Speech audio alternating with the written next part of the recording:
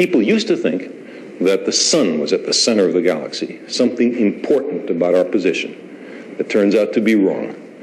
We live in the outskirts. The globular clusters are centered around the marvelous middle of the Milky Way galaxy.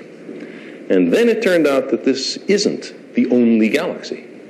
We live in this one, but there are many others. And as this picture reminds us, there are many different kinds of galaxies, of which ours might be just this one. There are, in fact, 100 billion other galaxies, each of which contains something like 100 billion stars.